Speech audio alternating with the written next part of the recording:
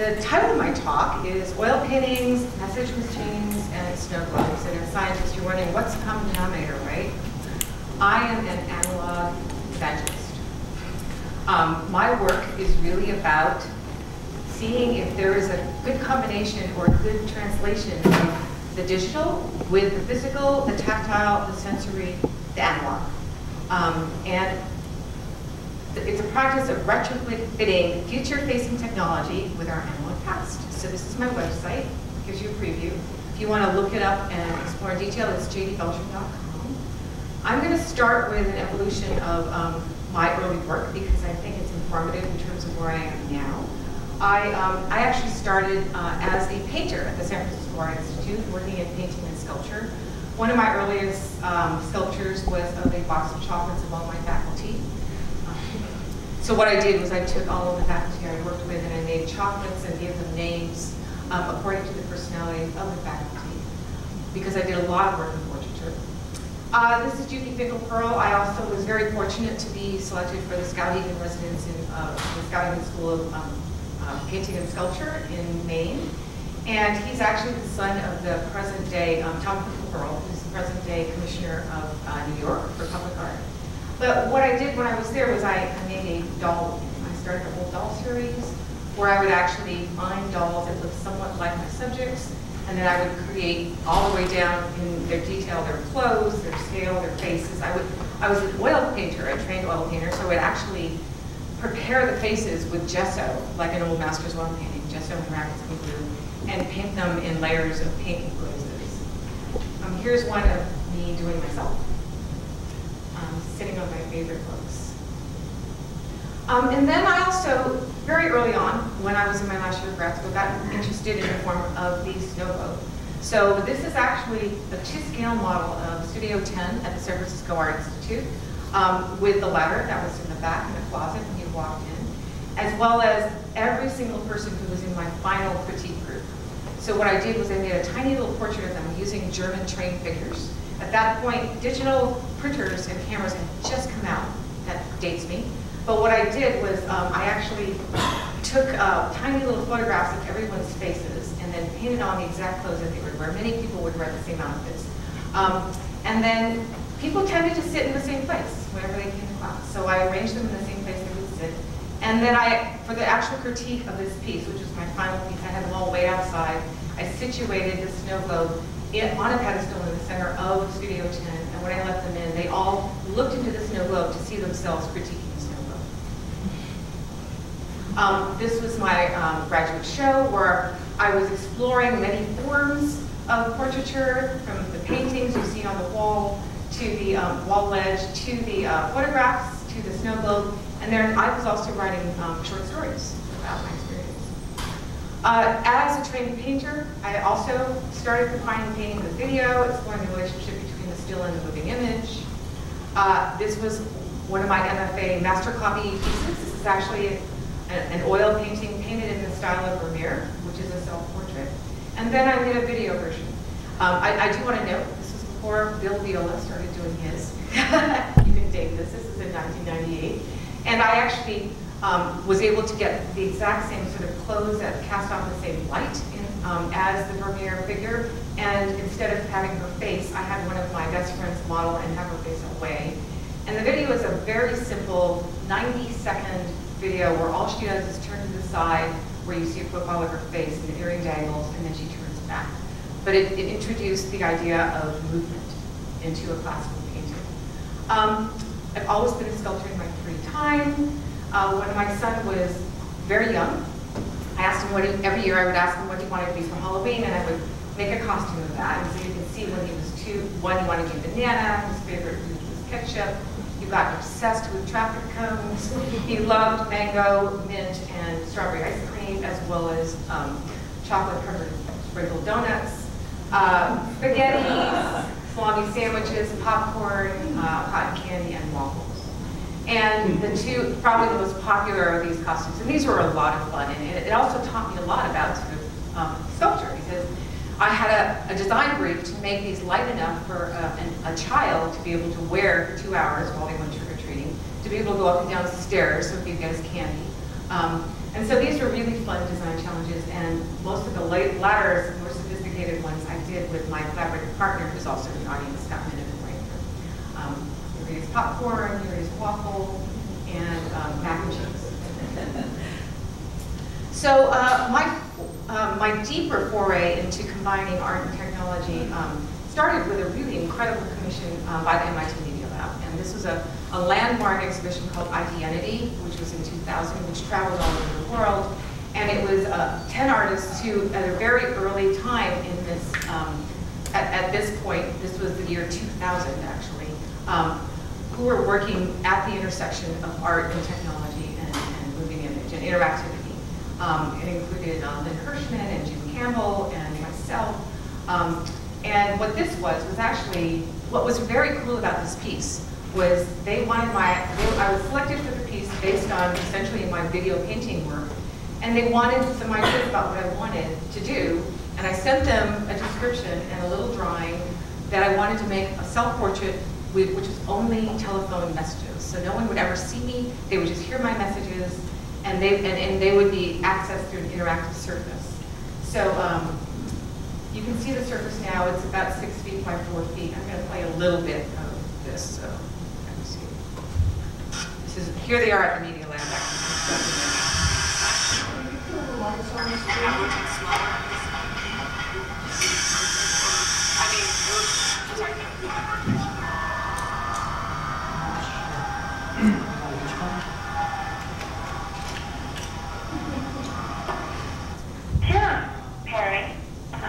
On Monday night, it's quarter of 9 my time. Begins the rest of the night. If you can, give me a call. I'd love to catch up. Bye. So they coded, the team I was working with, it was actually Nicholas, it was Joe Paradiso at MIT Media Lab and his graduate students. And he actually, what you look like you're looking at is a large touchscreen. When this was made, there was no such thing as touchscreens. So it was triangulated sound. So essentially he put sound sensors on the perimeter of this very large display. And the sound would be detected and the frequencies of the sound would place where the knock was happening. And that was what activated certain videos from appearing on the screen. And every single thing that you see there was actually something that you would knock on that would bring up a certain set of videos. So for example, the computer screen, if you knocked on that, I was actually online dating at the time. And so if you knocked on that, you would get messages from my online dates asking me for a date. But yeah, that was really exciting. And then that led to, this actually happened about 10 years later, but that started my conceptualizing of this other very long-term body of work called material language, where I decided to take analog forms and try to combine them in the same surface with a physical form.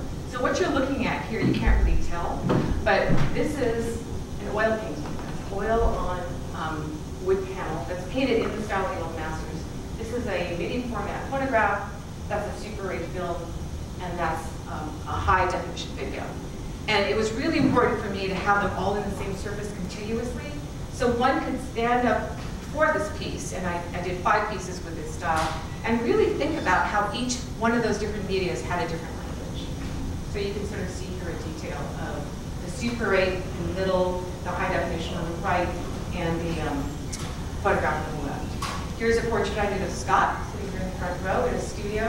One reason I chose this particular stance was, and I'm not going to show the video because there's not enough time, but he was on a grinder, and what you could do was you could see how the photograph collects the information of the grinder as one blur of sparks, whereas the video, you would see the sparks fly and disappear on the video portion of the image.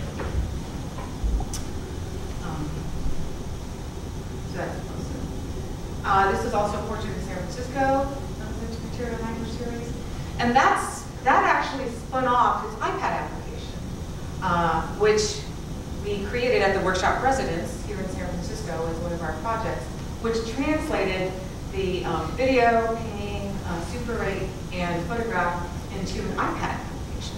So I'm going to look at that. Hi, we're here at the workshop residency looking at the latest application developed by me and Scott, and this is called LIMN, L-I-M-N. It's 4 panels that you're looking at, and they're done in 4 different mediums.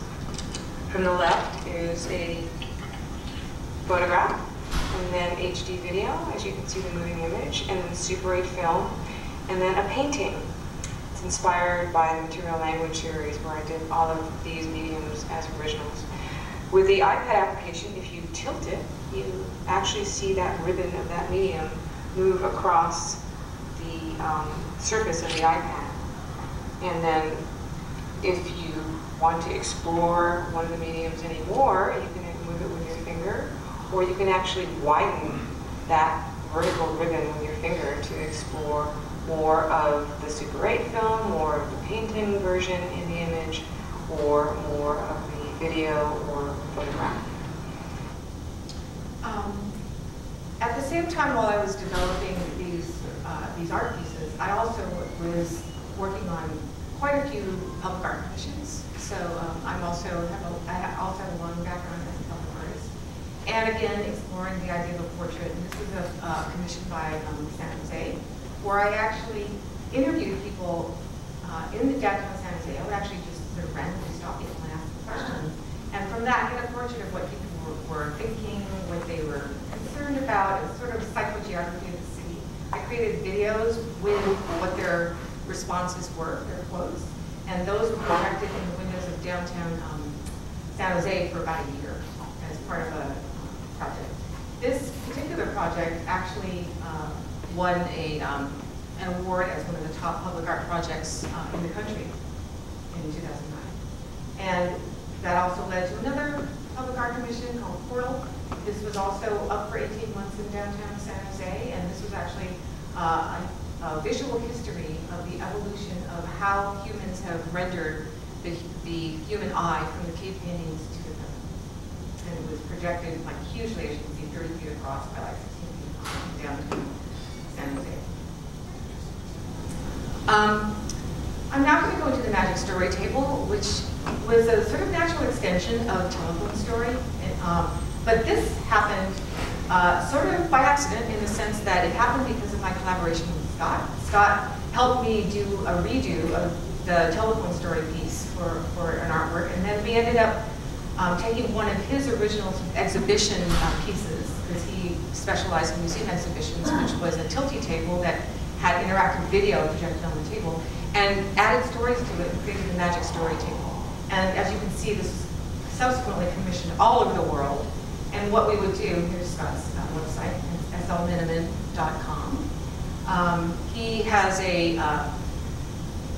multiple degrees from MIT and Stanford. He has degrees in architecture and mechanical engineering from MIT, and a PhD in mechanical engineering and design from Stanford. And he also, while in grad school, invented what became the precursor to T9. So you have here the inventor of T9. Anyhow, so this is the magic story table. What it is it takes maps of various cities, and we literally go on interviews and solicit interviews about what people's most memorable moment was in a particular city, and then we map them, and then we pair them with videos. So it becomes this really wonderful sort of interactive storytelling piece about the city. And so I'm going to play one example of what it's like. And the way that you find the stories is the table is your interactive device.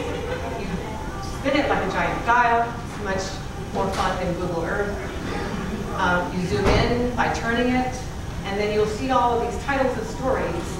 These have actually a Pirates Map X because we did it for the Pirate Story 826 Valencia, the commission. There's a story there that's on the beach that you can see, the arrow. And so once you reach that story, then a whole series of photos comes up along with the audio version of the storyteller, which you hear a mic, as well as the text version of the story. And then when you're done with this page, as you can see there's a little arrow at the bottom, and you turn that arrow and it goes to the next page. And what's really exciting is that you're able to get a sense, sort of on the ground, of what the people are thinking and what's concerning them. in a particular city all over the world. Here's where we were doing it in St. Petersburg, Russia. And then we also did it in Kyrgyzstan, in Bishkek. And it was in the Bishkek National Museum. It's also been in San Francisco and a couple places, and our next commission is about to open in May at the Global Museum at San Francisco State. This is in the Kyrgyzstan National Museum. So working with video and working with storytelling, and also, as you can see, when I was in grad school, I was fascinated with snow globe, led to the Cinema Snow Globe. So we got this wonderful opportunity to be at the workshop residence and to essentially ask them. They asked us, "What do you want to make? We'll make whatever you want us to make." And so we thought, since Scott had also had experience working with snow globes and making custom ones, let's make a snow globe that's not analog, but that has like cinema in it. Instead of, that combines the form of the snow globe and cinema. So it looks like a snow globe, but it actually has cinema inside. And since all of you you're pretty small, I'm going to have Scott Vivana. He's going to hand around a bunch of snow globes so you can actually play with them. They're pretty fun. Oh, sure. You get the first one.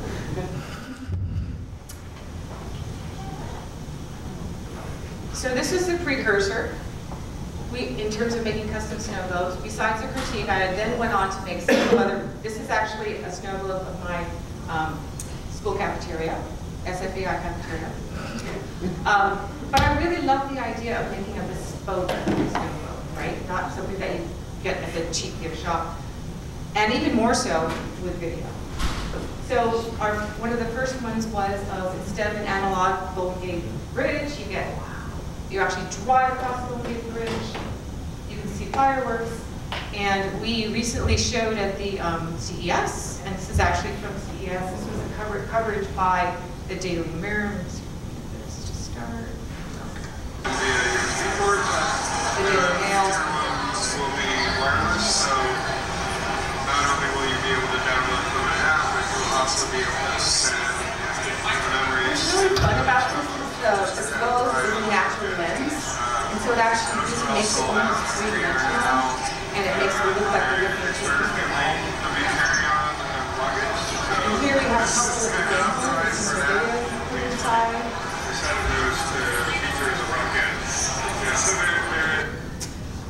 We also, what's really nice is that the current version, the earliest version we showed and played the video, we're developing a new version that actually has sensors to detect where its tilt is, so you can actually view 360-degree videos. So this one is an earlier version called a panorama, where, and you'll hear sort of Scott showing this one around. Okay, so the current iteration of the Cinema Snow Globe is responsive to movement. So if I tilt it, it turns on.